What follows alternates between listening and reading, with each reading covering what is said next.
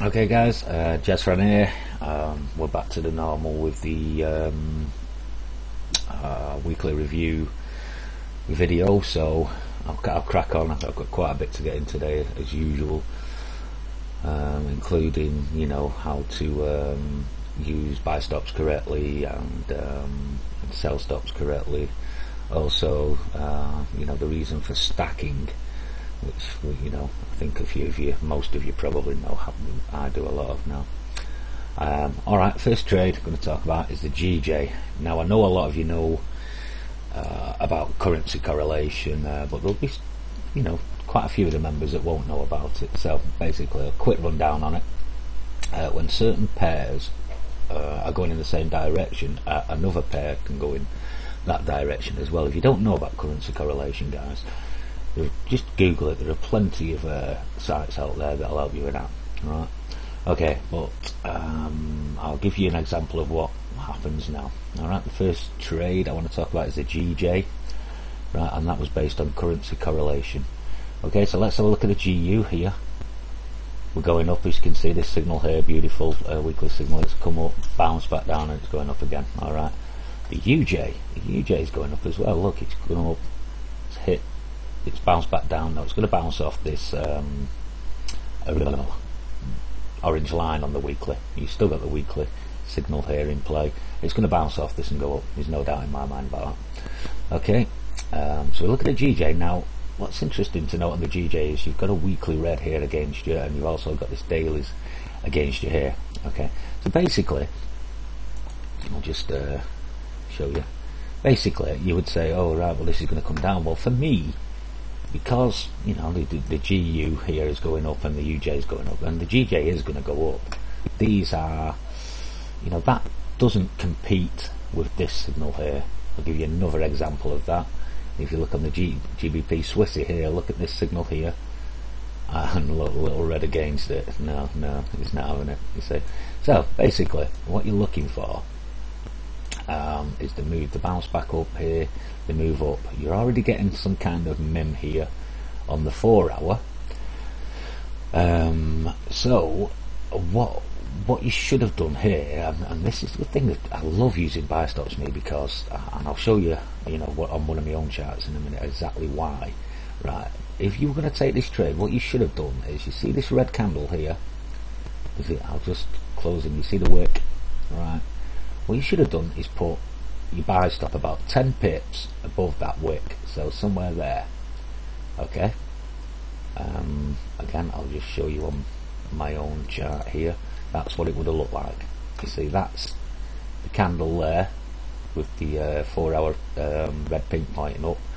Okay, that's the candle that said put about 10 pips, entry, and this is the reason why. Just look what's happened here. It's gone up a bit, it's not touched, and it's gone down again. So imagine if you were right on top of this here.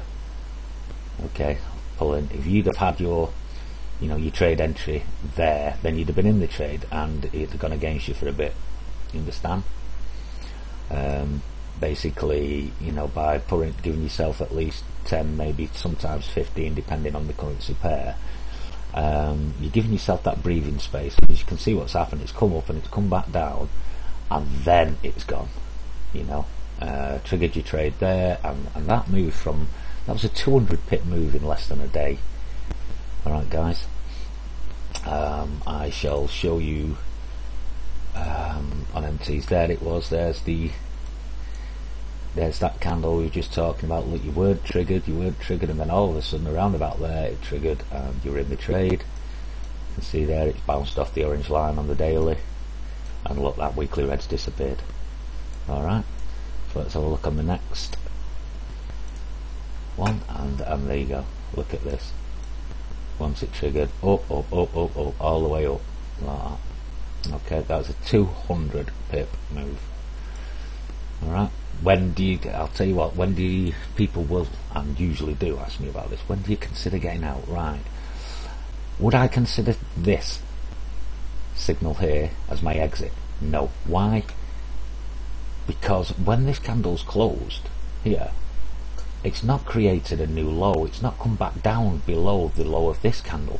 Okay, and then that candle's closed, and you say, all right, well, I'll see what happens now. And then if this candle had come down and created a new low and maybe broke this orange line, then I would consider going out. But what happened is it just, it's like it was taking a break, and then it just shot up again, another whatever it is amount of pips on that. Again, I'll just show you on my chart exactly what I'm talking about there. Right, you've gone up, and then this candle here, you can see it's closed there. It's not closed below this low here.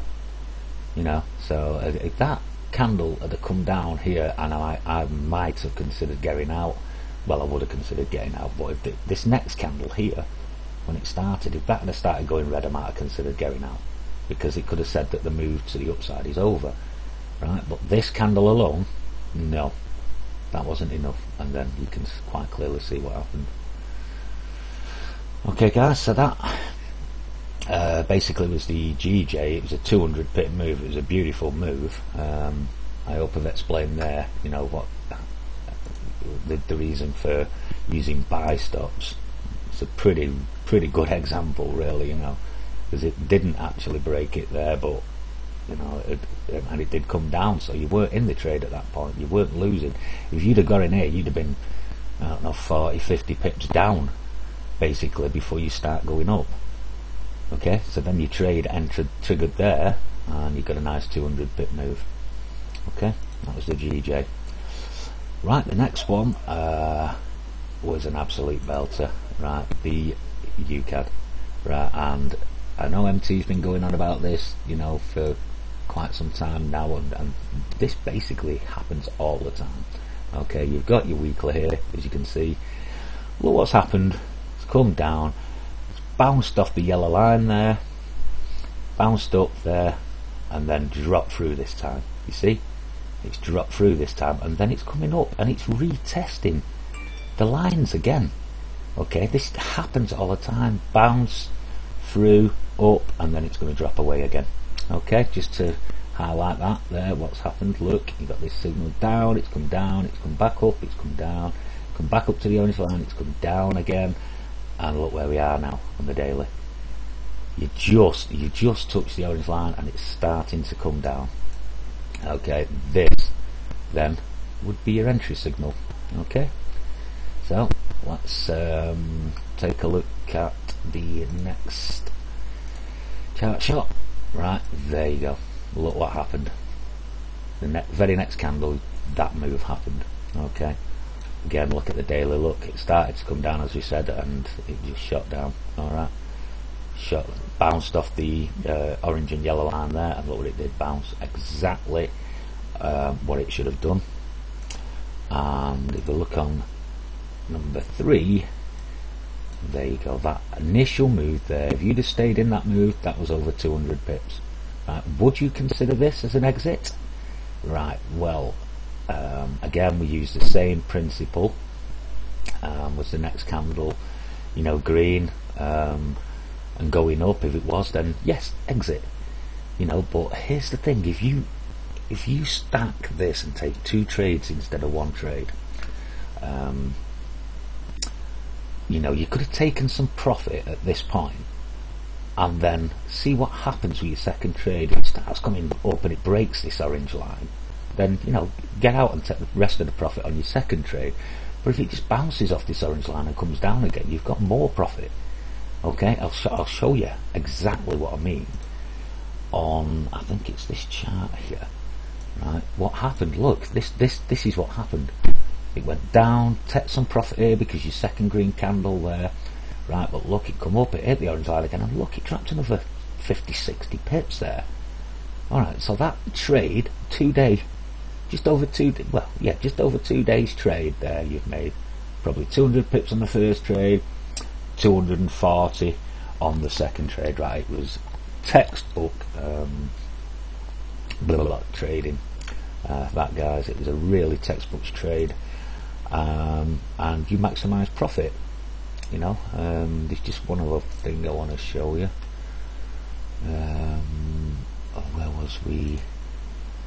It was on the GJ, wasn't it? Right, the GJ. This trade on the GJ, risk to reward ratio was 1 in 4. It was a 200 pip move, so it was 1 in 4 if you used a 50 pip stop loss, and the UCAD went 240 pips, so again it never went against you. If you look there, it never went against you, it just went for you all the way. That was a risk to reward, 1 in 4 for your first trade, and if you did take the second trade, it was a 1 in 5. Okay, they are unbelievable risk to reward ratio trades, right? Traders would, you ask Bobby Axelrod, he'd give you bloody iron legs for that. Okay, so that's basically what I wanted to discuss on the long-term trades. Again, just keep looking for it.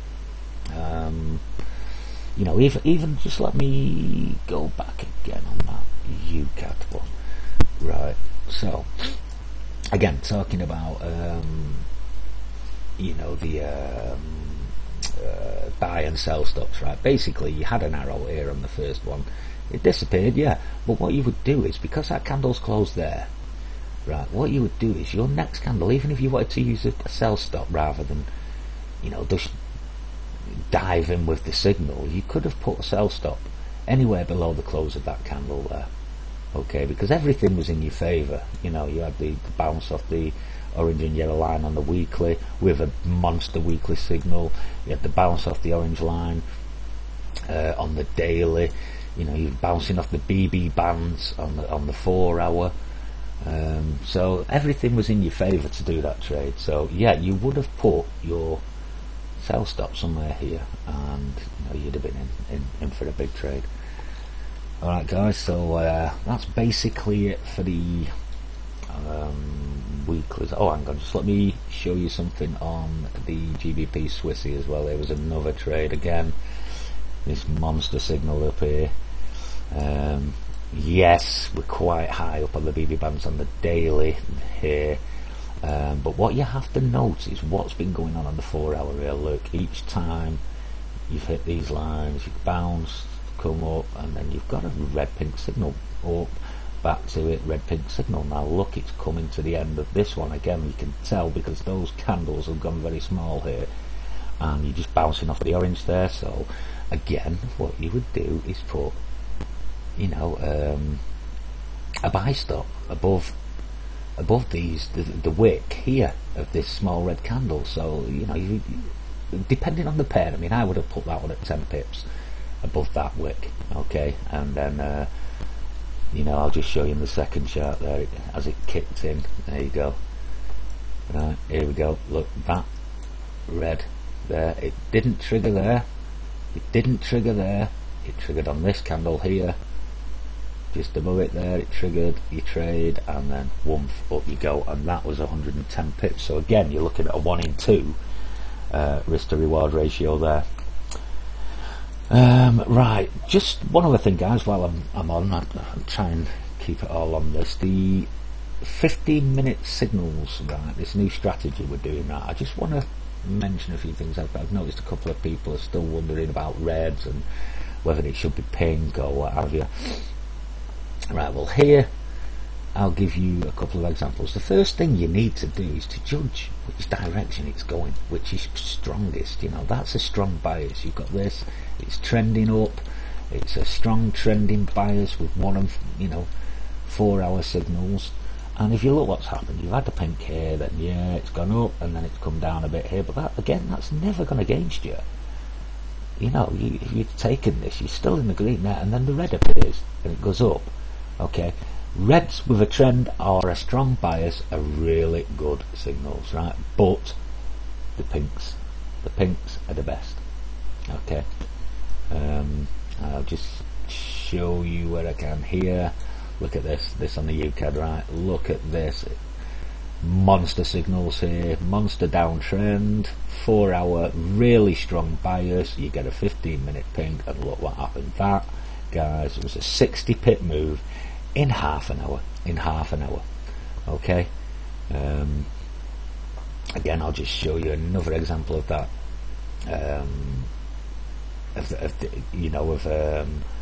how strong oh god, I'm struggling today guys, how strong the pinks are. Again, let's look at the GU. Look at this, really strong bias. I know we're outside there, but and it's an uptrend, but you know, this is what the signal did. Here you got one here, and again that's half an hour, and that was a 50 pip move. Alright guys, just to just let me think now. I think there's a big move down there, even though it's messy. You can see this on the UCAD, it's really messy. Look at the wicks. So it's up to you whether you think, oh right, I'll trade this one down. It did come right down here, you know, so there would have been a trade in there. But yeah, these do work. I mean, you see, with a strong bias or a strong trend, that reds do work. You know, you've got one there, look, and that's gone up, but it's also correlating with this 5 minute red pink. You know, don't just take a small red and a small red. You know, make sure you've got as much support for that particular trade as you can get. And yeah, well, that's about it, guys. Again, just, you know, these long-term trades, I really think that you're missing out on these, guys. If you're not going to start trading these, I mean, they are these weekly signals. If you get them right and you get the trade right, correlate them right, you can make a hell of a lot of money, you know.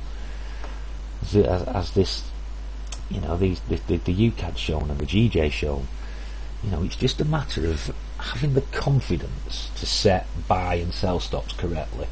As long as you've got your direction, you know, the way to look at it is, if the trade isn't triggered, then you've not lost anything. Okay, if the trade is triggered, then you're more than likely in profit. You know, and as I've said before, when you've got good risk to reward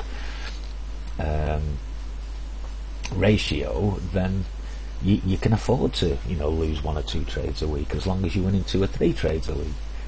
Okay, so that's it, guys, for this week, and I think Jasman's out.